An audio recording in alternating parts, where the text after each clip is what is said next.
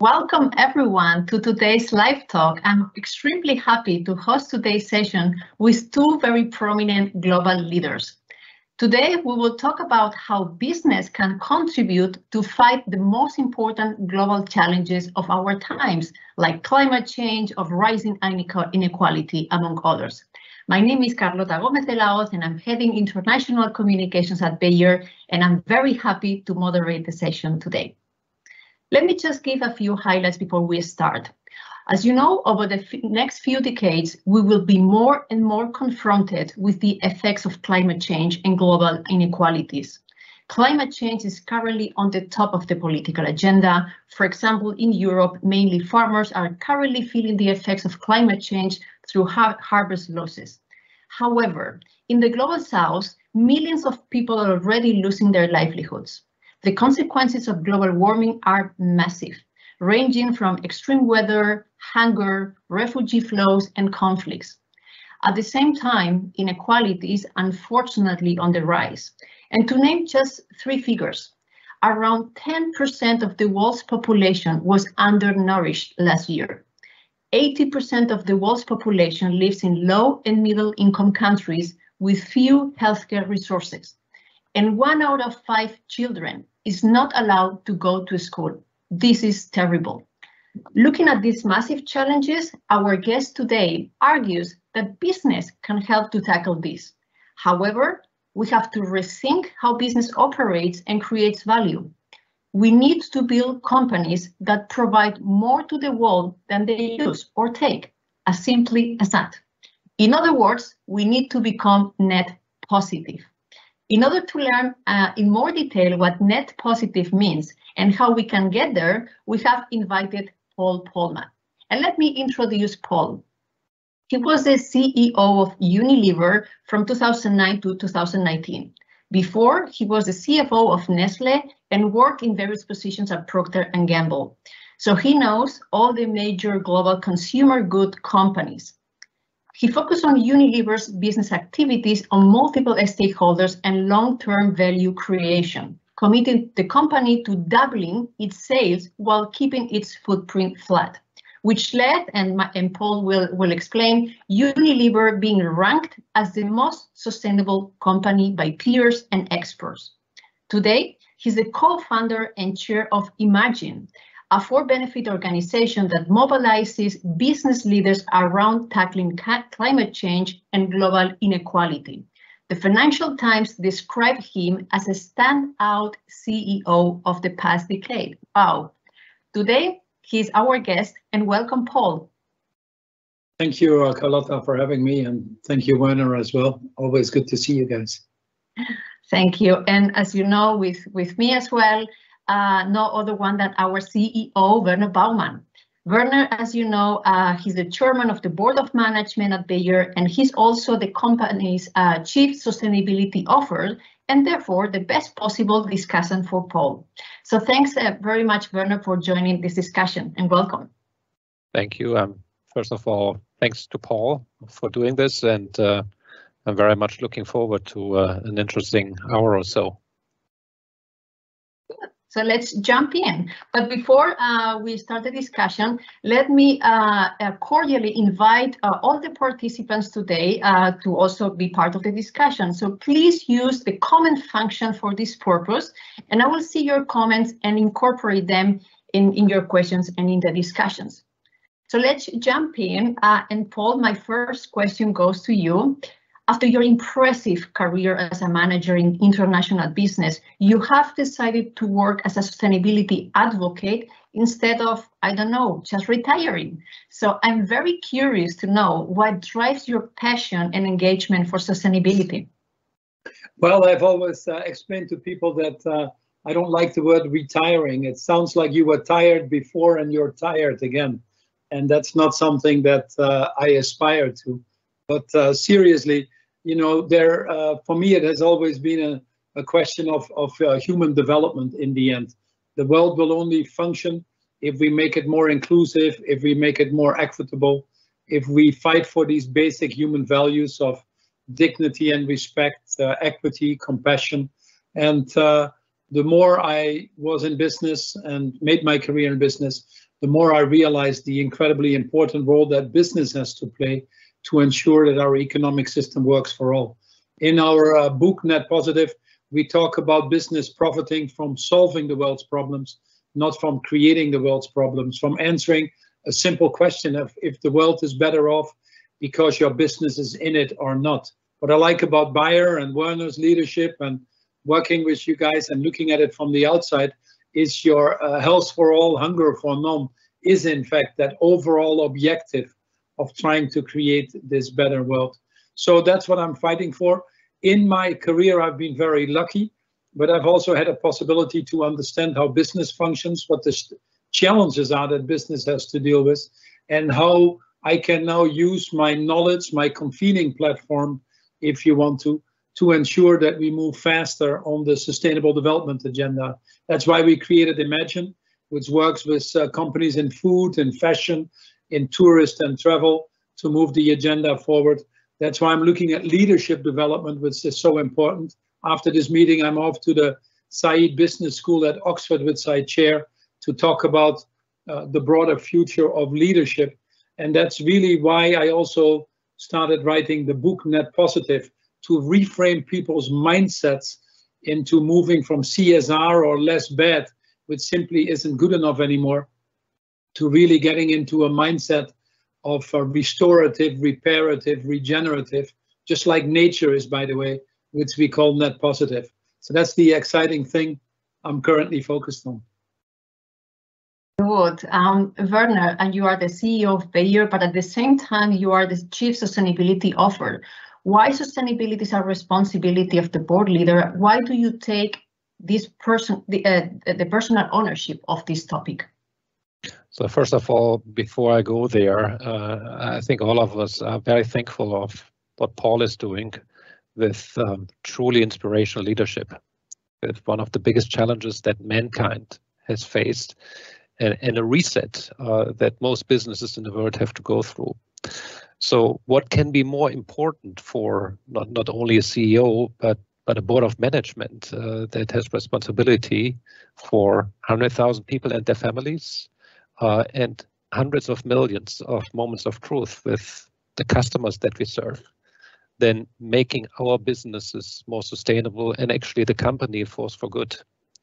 And with health for all and hunger for none, and the fact that we are a real systemic force for good, if we fully lever the potential of the company in health and nutrition, this transformation and change agenda needs the highest attention of the board of management. And just as much as it is really important to many, many people, many of our employees and their families, just as important to the board of management and myself.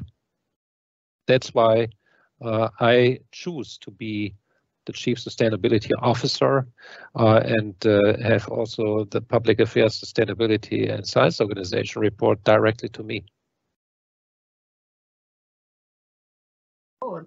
So let's go to you, Paul. I have your book here, a very interesting read. It's called Net Positive, How Courageous Companies Thrive by Giving More Than They Take. So what characterizes net positive companies and how do they contribute to solve these global challenges such as climate change, of inequality? Yeah, well, let me first congratulate Werner, because he's taken the right decision to take sustainability as a responsibility under his wings, and because Werner understands that it is part of a successful long-term business model where you have to cater to multiple stakeholders, where you have to make sustainability the core of your strategy, and he understands better than most CEOs why that is becoming an incredibly important business driver. If that doesn't start from the top down, it's very difficult for the companies to really ultimately become net positive. So I want to congratulate you for that, because I know that the jobs are difficult and you're actually taking on more responsibilities, but you're picking the right ones to safeguard not only the next 150 years of Bayer, but making it even more successful. You know, this year, World Overshoot Day, which is the day that we use up more resources than the world can replenish, was July 29th, which actually means that after that day, every day after, we're stealing from future generations. We're living well beyond our planetary boundaries. We cannot have infinite growth on a finite planet, and anything we can do by definition forever is unsustainable. And what we've seen with COVID once more is a reminder what that destruction of our planetary boundaries does. COVID has shown us we can't have healthy people on an unhealthy planet. It has also shown us the complex interrelationship between biodiversity, human health, climate change, economic inequality, racial tension, and many more things. And this is, above all, it has made us realize what the enormous costs of failures are. We spent in Europe and the US alone about $17 trillion to save lives and livelihoods. The global economy, according to the IMF, the International Monetary Fund, is estimated to have lost $27 trillion in GDP this decade alone because of COVID. And the story isn't finished yet. So we're starting to realize that the cost of inaction, the cost of failure, if you want to, is significantly higher than the cost of action, which makes it such an attractive proposition to start to move from being less bad, which simply isn't good enough anymore, to not even being neutral on net zero, but to start to think regenerative, restorative, reparative, which is net positive. The hallmarks of a net positive company are many of the elements that Werner is putting in place in Bayer as well, but it's good to really put that straight in front of us. The first one is that the leadership and the business takes responsibility of its total handprint in society, all consequences, intended or not. Many companies take responsibility of scope 1 and 2, which is under their control when you look at climate change, for example, but very few take responsibility of scope 3 and beyond, where actually most of your carbon emissions might be. You cannot outsource anymore your value chain and also outsource your responsibilities. That doesn't work. So Bayer is extending that responsibility by looking at regenerative agriculture, protecting biodiversity, creating livelihoods for smallholder farmers, helping hundreds of millions of women getting access to contraception. It is taking responsibility of your total handprint in society, all consequences, positive or negative. A good example of a company that goes terribly wrong in this is Facebook, where they take an enormous pride in the benefits that the platform provides in education or business startups, but refuse to take responsibility for addiction of children, undermining of democracy, or hate speech, and it just simply doesn't work anymore. The second one is that these businesses understand that they have to optimize the return for all stakeholders. You cannot be successful long term if you don't have your employees engaged, your communities to support, relationships with your suppliers that are resilient. And we've seen that even more so during COVID, that companies that take care of all of their stakeholders have been more resilient and more successful. The third characteristic is that they see shareholder return as a result of what you do, not as an objective. The objective is really to address the issues of people and planet, but doing it well, doing it with smart people, you also have your shareholders benefit over time. In Unilever, over the 10-year period, it resulted in a 300% shareholder return. And finally, a characteristic of a net positive company is a company that actually also works on the broader transformations that society needs, working with civil society, with government to put the system changes in place to get these structural changes that we need. A good example of that would be working with governments on labeling, on stopping deforestation, on putting structural plans in place to get plastics out of the oceans. And here again, there are some signs or hallmarks of Bayer being actively involved in increasingly shaping these frameworks. You are one of the key drivers of the water summit that the UN is putting in place in 2 years' time, and that would be one of the examples of where you take responsibility beyond your own company to make the broader system work. Net positive companies answer a very simple question: is how is the world better off because my business is in it or not? And the leaders understand that they indeed have to profit from solving the world's problems, not creating the world's problems. My final comment is that the book doesn't shy away from also dealing with some of the tougher challenges that require consistency in all we do. How do we deal with money in politics, CEO salaries, human rights, corruption, the trade associations often arguing different things than what the companies are preaching. So this consistency, even amongst these tougher choices, is a very important component of building that trust that is needed to unlock that prosperity that we're all after. But Werner, building on Paul's answer, and he mentioned several key flagship initiatives under the sustainability strategy. You launched that comprehensive strategy a couple of years ago. My question to you is, what are you most proud of when looking back at these 24 months after the launch of this strategy, and where do you think where do we perform on this way to become a net positive company? So, Carlotta, these are many questions, and I'll try my best to answer. First of all, I'm very proud of the fact that we did not create a sustainability strategy where a lot of people would say, hey, this is greenwashing. Yeah, and you're kind of framing something that you should have done to begin with. And the second, even more important thing is that we said, well, we do have a sustainability strategy in order to frame the impact that we want to generate and to elevate it to people's minds how important it is to us, both inside and outside of the company, that we didn't fall into the trap of saying, well, we do have a business strategy and a sustainability strategy, which links totally with what Paul was just saying. Yeah. So this has to be an integral part of everything that we are doing. Yeah. So this is not an afterthought. Being sustainable in our operations, driving for the right things, being a stakeholder-centric company that does good for the right reasons, while it, of course, also we are a for-profit company. We want to do well so that we can create the latitude and the space to invest and finance things that are really important to our customers, to our people, our other stakeholders. So that we did that in such a comprehensive fashion is the thing that I'm most proud of. And as many times, well, a lot of companies have tried that as well.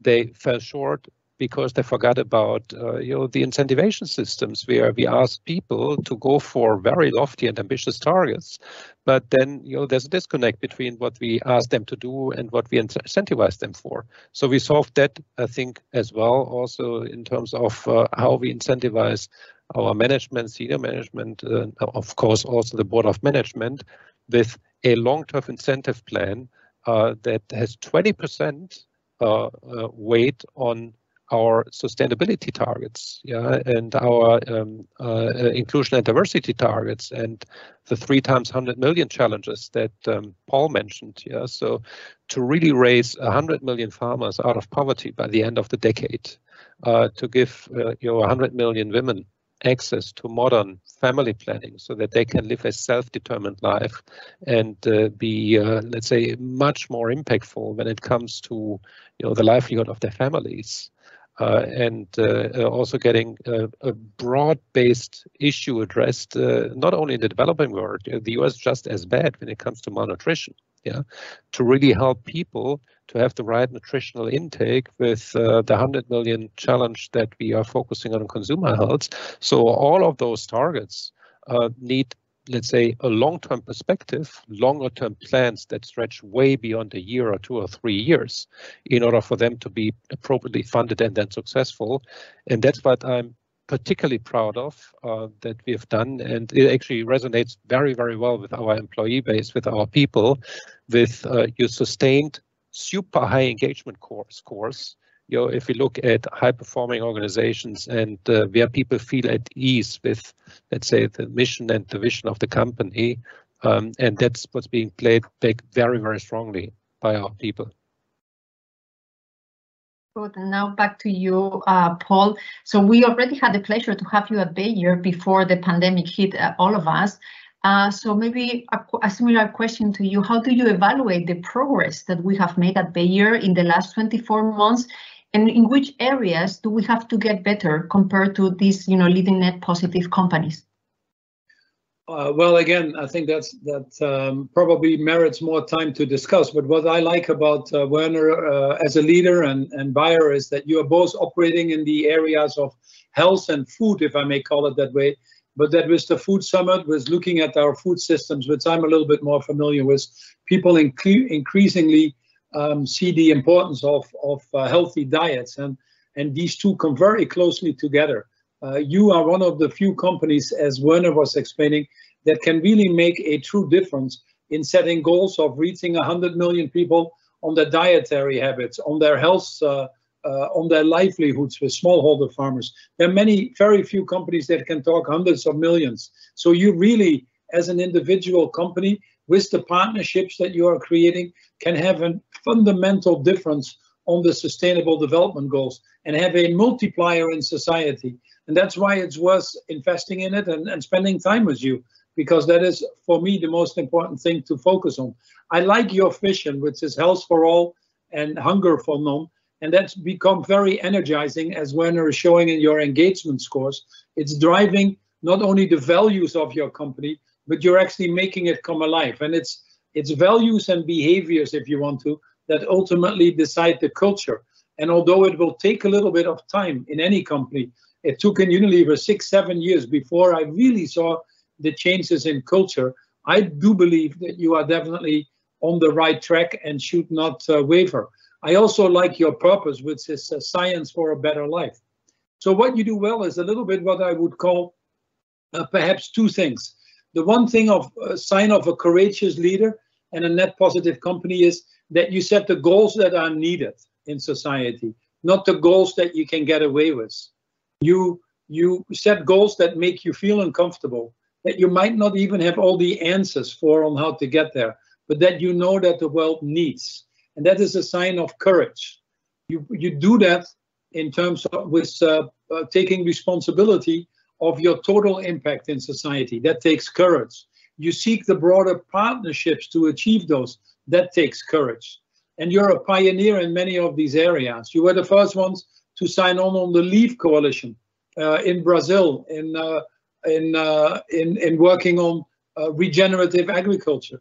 You are the first ones really that put it in practice with thousands of smallholder farmers and make that actually public so that it can scale at a broader level. You're not afraid to attack these broader and tougher issues. And I think there are some successes that you're starting to see already. On carbon, you're making progress, which is very important. I think if most companies would do what you're doing, being science-based and reducing your emissions across your value chain, then I think the world would already be better off. You're betting on big things with your LEAPS program, which I find very encouraging. And you're actually very practical. Stephen Covey said it very well in his book 7 Habits when he said, you cannot talk yourself out of things you have behaved yourself into. And Werner once more is also right to say we have to not only align our strategy with these planetary boundaries, which you are doing very well, but we also have to focus on actually walking the walk and letting people talk about what we have achieved to be credible. Your internal carbon price of $100 per ton, your transparency of progress that you show against the variables that you report against, the specific work that you're doing with the thousands of smallholder farmers, your progress on diversity and inclusion. These would be all examples where you're putting your work to action. And I think that is the most important thing.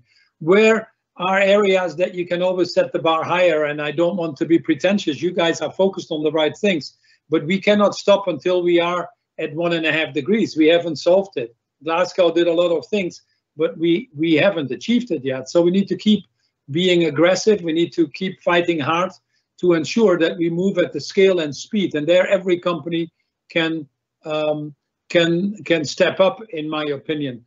We need the broader partnerships. You have some signs of a partnerships emerging, but to attack these really tough issues, tough nuts to crack in society, we need to form the broader partnerships. And you've been very busy with your own company, with the integration, with putting your strategies in place. You have formed some of the partnerships, but now we can probably look at it going one step further. I was very pleased, by the way, at the COP where I was for 10 days to see Andreas and a broad delegation from Bayer, and you can be proud of having been there and having been a big part of that.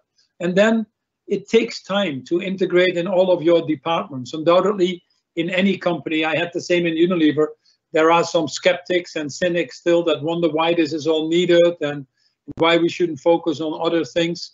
But this is a team sports that have to be owned by all of the leaders. It has to be implanted in all of your departments. It has to become the driver of your growth. In fact, the reason for being. And that's why I'm so pleased to see that Werner himself has taken that responsibility and not delegated that to others. And it just otherwise wouldn't work. So my conclusion is, if I may be honest, is you're well on the way. You're making more progress than I had envisioned with all the challenges that are out there. You're certainly amongst the leading companies that I feel passionate about. And but you also realize in a very humble way that you still have some way to go to translate that into lasting business effect and the multiplier in society to show that that is the only successful way of running businesses long term.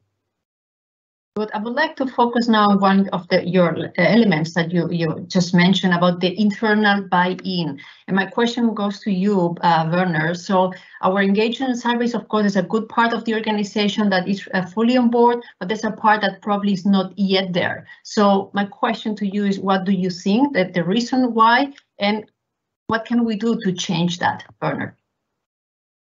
Yeah, so first of all, I want to just take 20 seconds and pick up on one topic that Paul mentioned.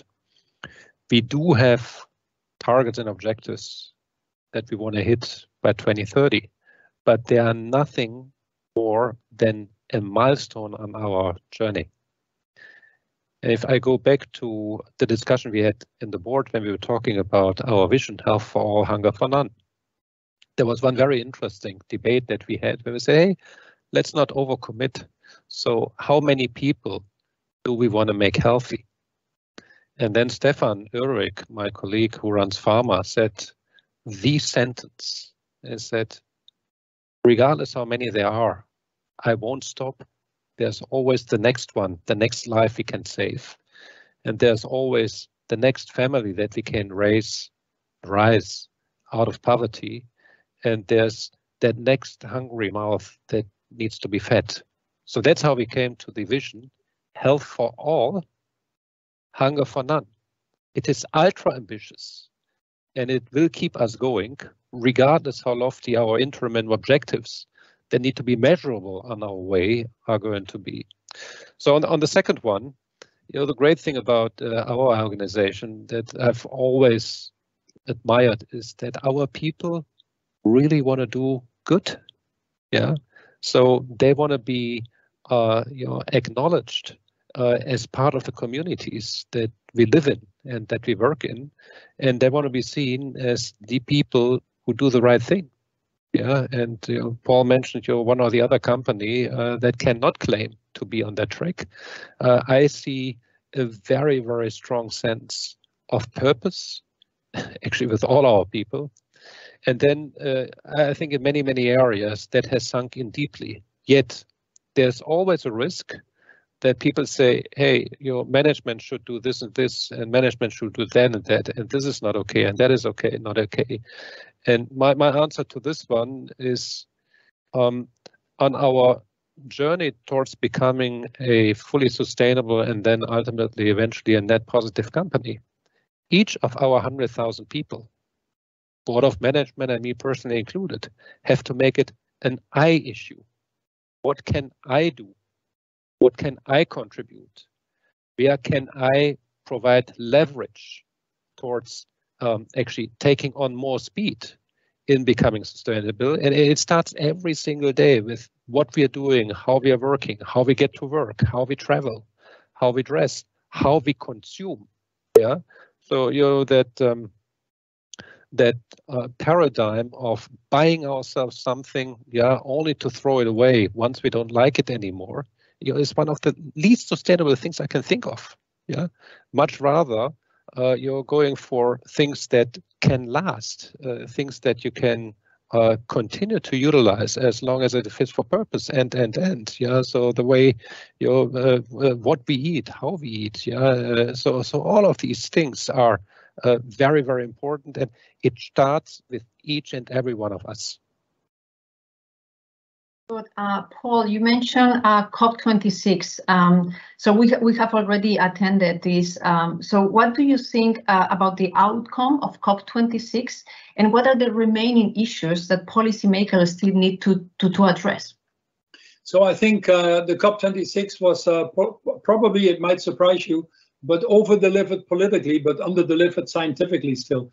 Let me first be very clear. We cannot stop until we are sure that we are at 1.5 degrees.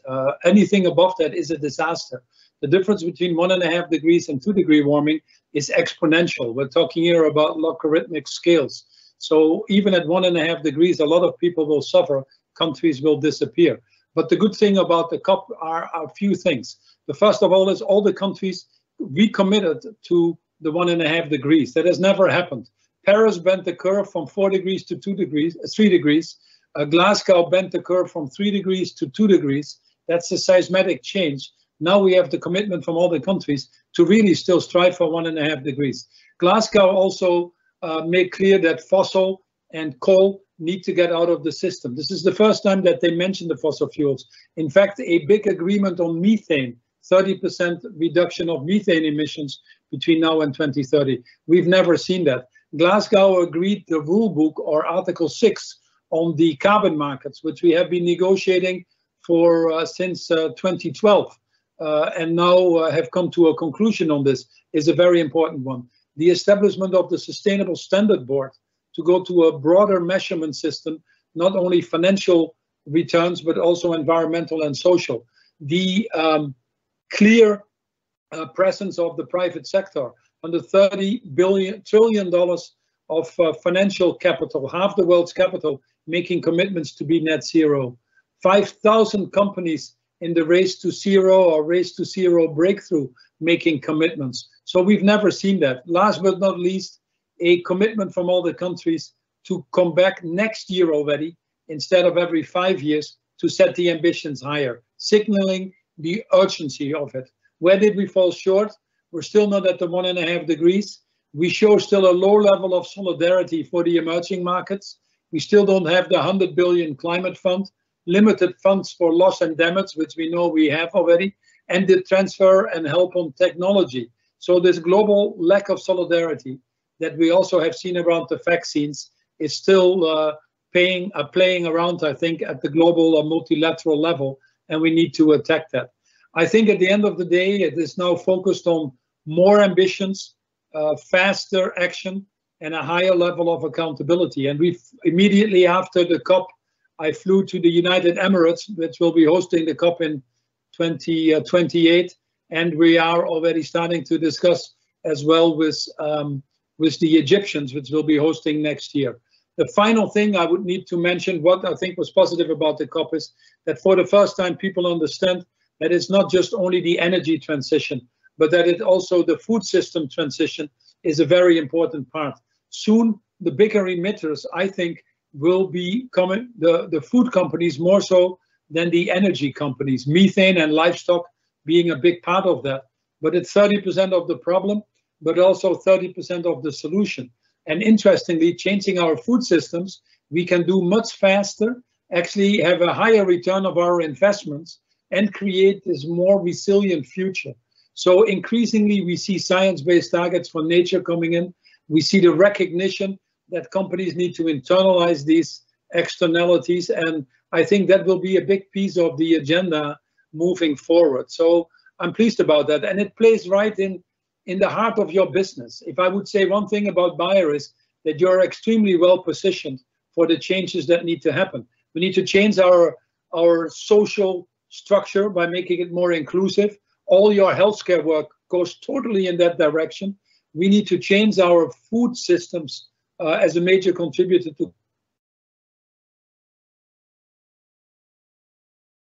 leading, science-driven as well. And then obviously the overall decarbonization of society is what you are driving across your businesses. So you are in the growth factors of the future. You are at the heart of the Sustainable Development Goals. You are the engine of success for initiatives like the COP26, the COP15 in Kunming, and some of the other ones that we're working on moving forward. Yeah. And we were, of course, very present at COP26. So, Werner, when you talk to other business leaders, what is your impression on how the climate emergency is shaping the operating environment of companies? You know, if I go back 3 years, 4 years, and if I look at where we are today, I would not have thought that the agenda would have changed that dramatically. Yeah. So Paul is not only one, but maybe the pioneer, yeah, of driving a sustainable enterprise. And the great thing that has happened is that this is on everybody's mind as a #1 priority. Yeah. Not everybody has figured out how to do it, but you know, this all goes back to the fact that there is no argument anymore on whether or not to become sustainable. The only argument is, how the heck do I get there fast enough? What are the new technologies that I need? What are the partnerships that I need? Who can help me also getting real sustainable, audited, certified offsets? If I continue to have a, let's say, energy footprint and a carbon footprint that I cannot get rid of, possibly in the next 10 to 15 years, I maybe reduce it, but I cannot get completely rid of it. Yeah. So where are my partners who can help us do that? So these are the discussions that are very, very engaging. It's actually also quite rewarding to talk to other people on how they think about what to do in their operations. You always learn a bit. And in particular, when I'm part of these discussions, people are totally interested. Goes back to what Paul says. Totally interested in what we are doing, and that is also a massive change that I see compared to a few years ago. That a lot of people see us as being in the center of the solution. Yeah, when it comes to carbon farming, for example, carbon sequestration. With our carpet farming business that we want to scale actually fast. If I look at short stature corn, that is going to be, let's say, higher yielding with less footprint, and at the same time will allow for freeing up acreage, let's say, for further intensification. Or for things like cover crops, carbon sequestration, reforestation, and the like. And when I talk about nitrogen fixation, that if we help some plants do it better, would actually significantly reduce the production of nitrogen fertilizer. That in and by itself, this only piece accounts for about 4% of global primary energy use. You see how big the lever is, yeah, and what people see in us that we can do.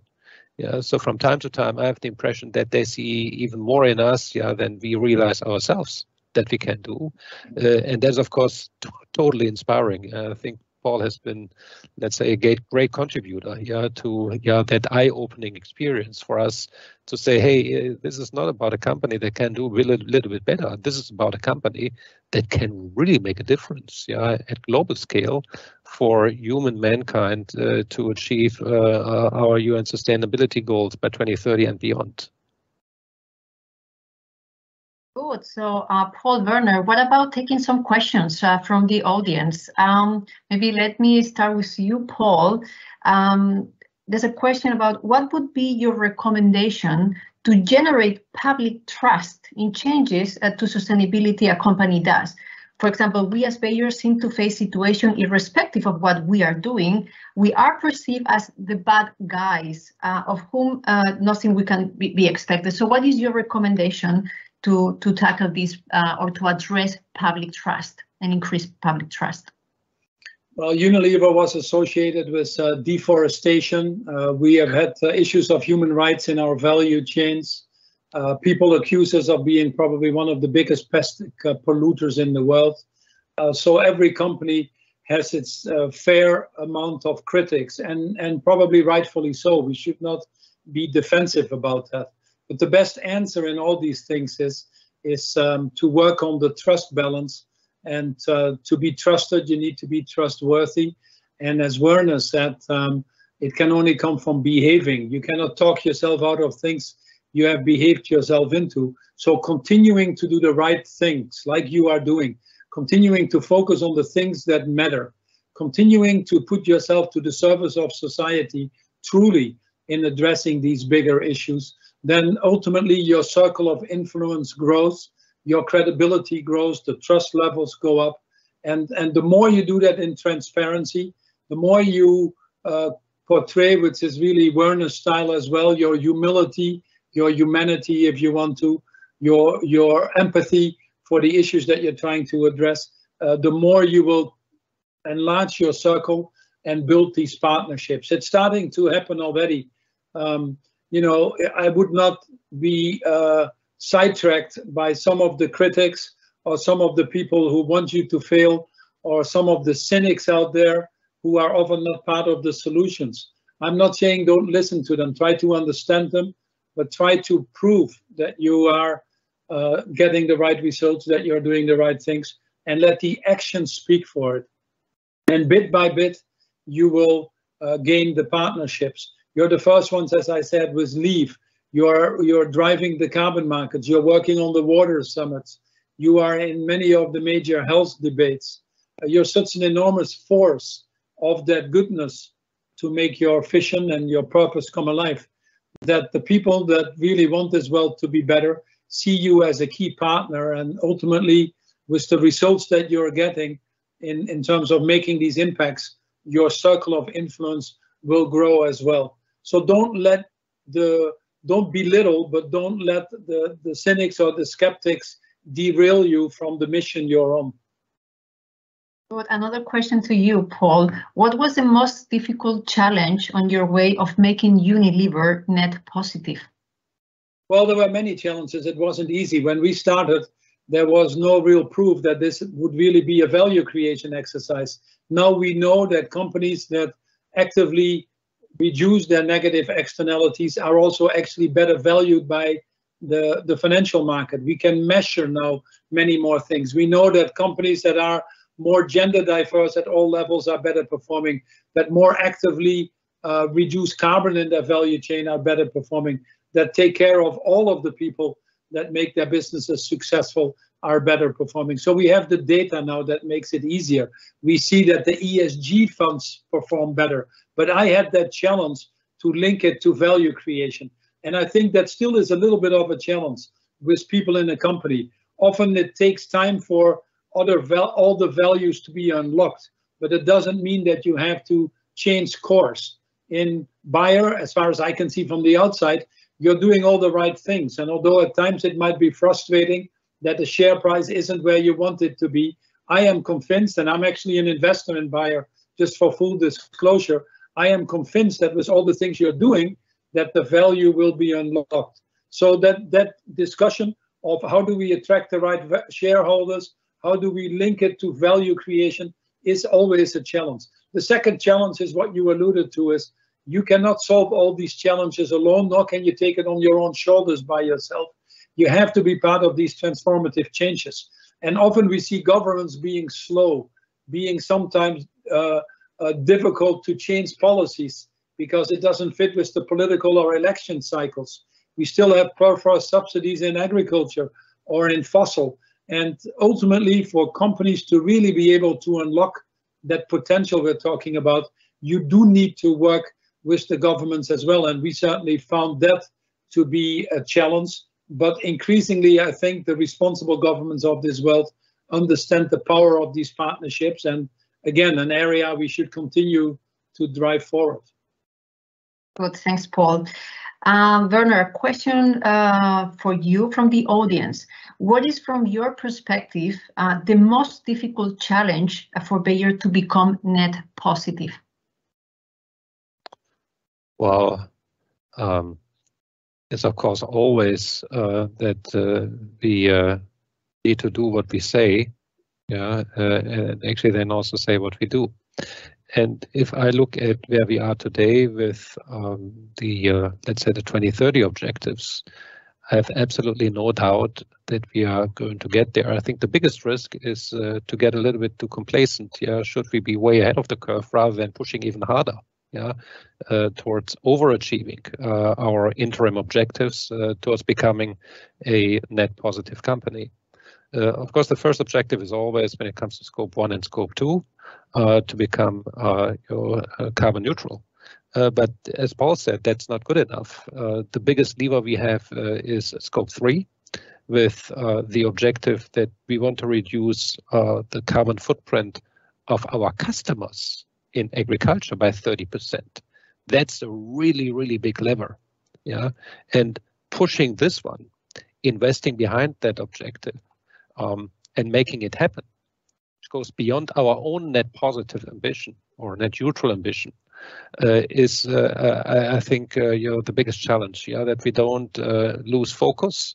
Quite frankly, also that we don't embark on too many things. Yeah, of good stuff that we can do, because there are only so many priorities that you can cater to. Yeah, picking the biggest ones that make a real difference and then pushing really hard, yeah, to make those happen is what we should do and what we will do. Good. Maybe a question. Sorry, you wanted to ask something? Okay. No. Good. So a question that always pops up in this kind of conversation. So maybe the personal impact that each of one we can bring, right, to this movement. So there's a question about working towards more sustainable habits and ways of working is a huge challenge. The impact that one of us can make in changing its habits is very limited, according to the person who's asking. So how can we really drive a bigger impact also as an individuals? Question for both of you. Yeah, no, maybe I can start.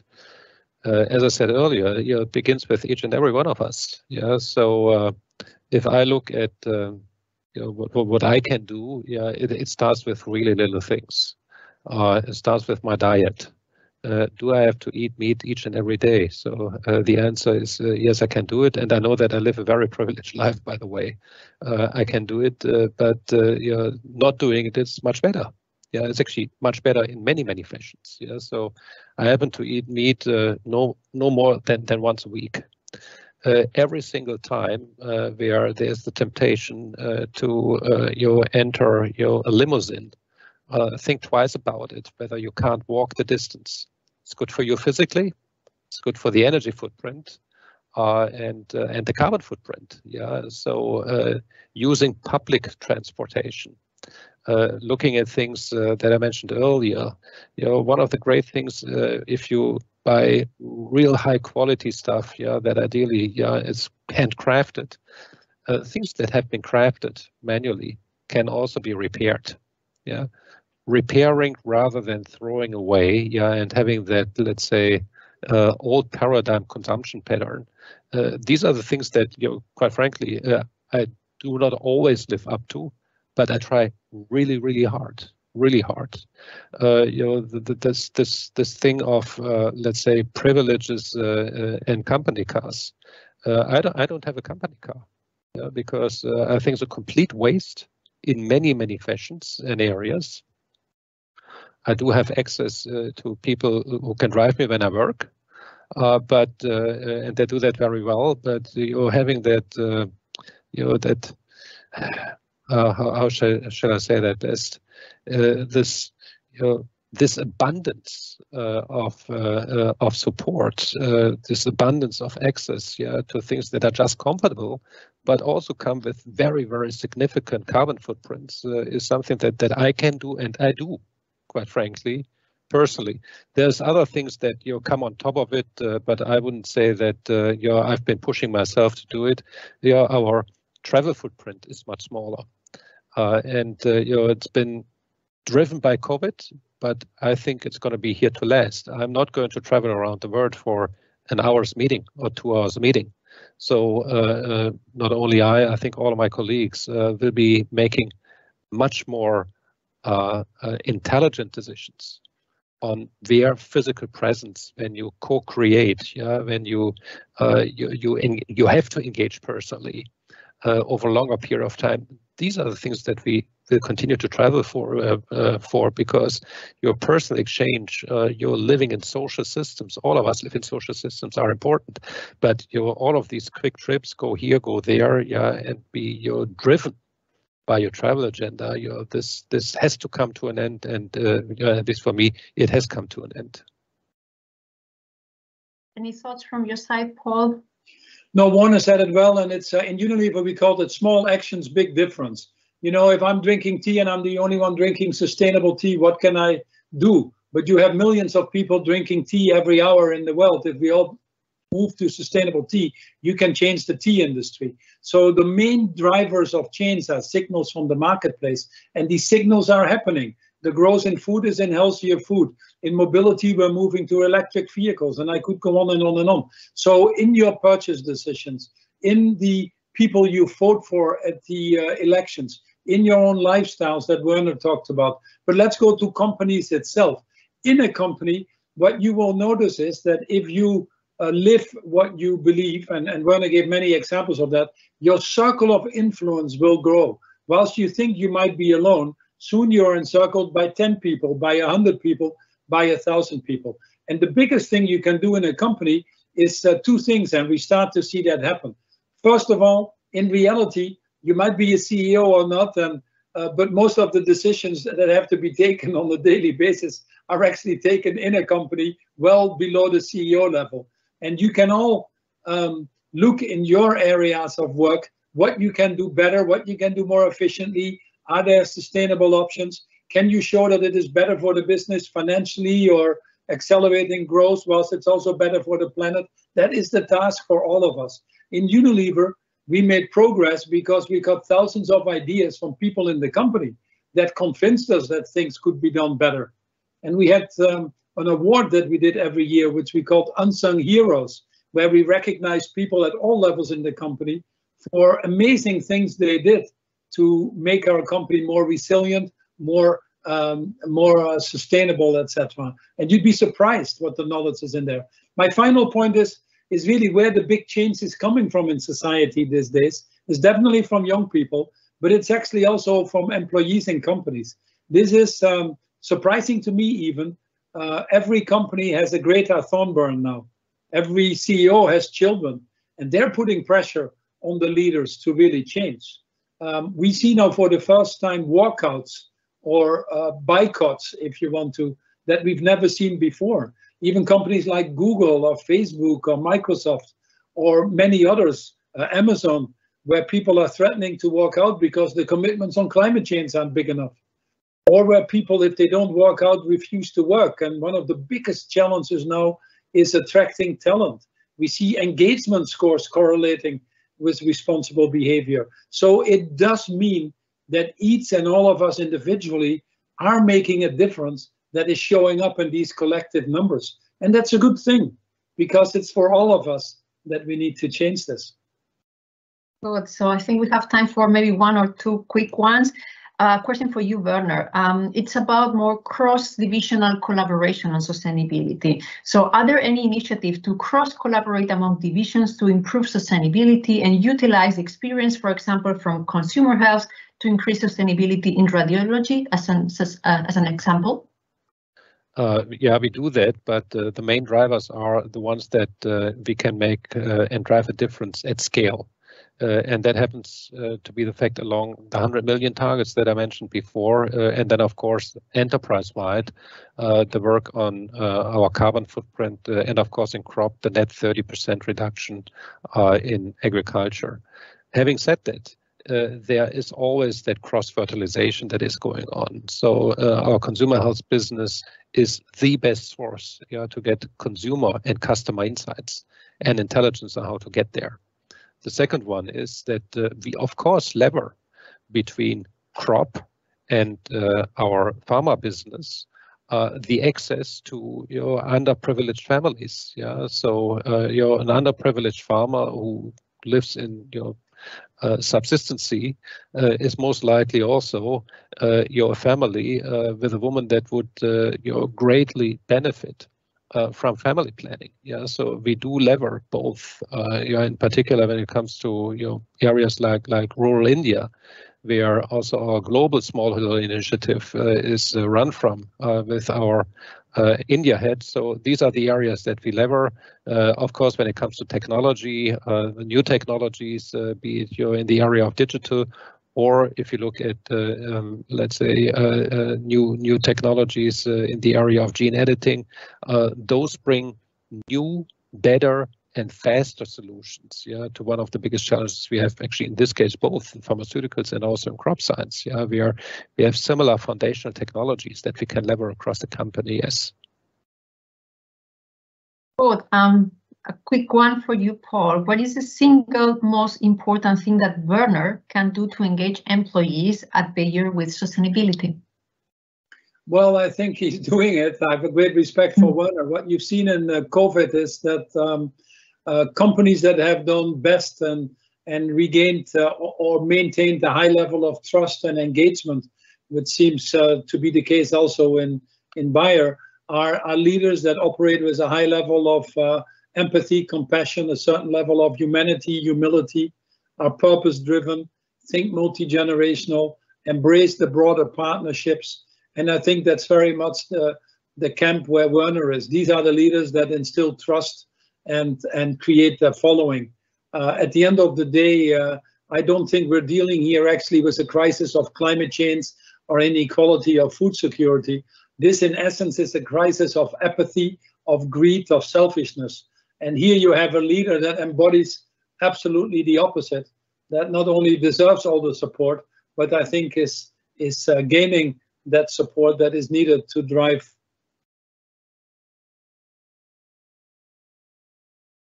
well on the way to do. So my full support and more importantly, also stay the course. If you as an employee are not fully convinced, or if you don't think it's the right way, I strongly encourage you to start with yourself. Romney, a 13th century poet in Iran said, I used to be smart and I wanted to change the world. Now I'm wise and I'm changing myself. I think that's where we need to start with all of us, to give the support to Werner in a challenging job like this, in a world that is changing extremely fast, to ensure that not only you are successful in Bayer, but what frankly I care about is that you are actually making lives better for these hundreds of millions of people that you're well on the way of doing. And that I would spend all my life and all my time to working hard for and supporting Werner to not have that be interrupted. That alone is an important enough mission for all of us to support. Excellent. So we are coming closer to already to the end of the session. Maybe just a quick one. After listening to you, all the challenges, but also all the opportunities. So are you pessimistic or optimistic about the future? You both. Optimistic. Well, I'd say an optimist and a pessimist have the same lives, but an optimist has a healthier life. So like Werner, I would always pick an optimist. But often when you think pessimistic, it doesn't lead to anything. It makes you depressed and it leads you into a direction that frankly isn't an answer for anybody. I would describe it as prisoner of hope. I think we have technology that is always surprises us how quickly that goes. So technology is helping us. We are at the point where the cost of not acting is higher than the cost of acting. So it really makes good business sense. This is opportunity. We see the young people waking up and becoming really passionate advocates of that change and want to not only be at the table, but they want to sometimes have the table. And then we see now at the point, don't underestimate that the financial market is starting to move because they're reading the signals on the wall. So you put all these things together and we really are starting to see, as Werner said, not anymore the discussions on why should we do this, but how can we accelerate? And for companies that understand that are able to internalize that, translate that to clear action, I think they're well placed. The ones that continue to deny that, I think they're already heading to the graveyard of dinosaurs. Yeah, maybe I can briefly complement my one-word statement of optimistic for a second, beyond and in addition to what Paul has just said. If I look at the word, I want to make a lasting contribution. I think all of us want to do that. And what helps tremendously is a can-do attitude and the confidence of really being able to contribute, because that is what is really energizing. Being pessimistic about it would be the contrary. Yeah, if you put yourself in doubt on whether it is really valuable that you contribute, it's actually an energy and it's really an energy drain. But waking up in the morning and saying, this is another day where I'm going to do good things, that I believe in, and I can do that in a company that has the right vision and the right purpose. What a tremendous opportunity, that each and every one of us can make actually lasting difference to many, many, many people, from life saving, to giving them better livelihoods every single day, and that is totally inspiring, and it's actually, rather than an energy drain, it's actually a source of energy. So you're having that, when you get up in the morning every day, make sure that you actually do. It's actually very difficult, I have to say, for me, to really get tired at that. Good. So, Paul, Werner, thank you very much for this interesting discussion. Thanks for your passion, your drive, your inspirational leadership, and thanks everyone also for joining this discussion, for raising your questions. And with that, thank you very much, and see you soon, I hope. Thanks, Carlotta. Thanks, Paul. Yeah, no, great thank session. You guys. Enjoy the book, but above all, be safe and enjoy the holiday season. Thank you. Bye-bye. Bye-bye. Bye-bye. Bye-bye.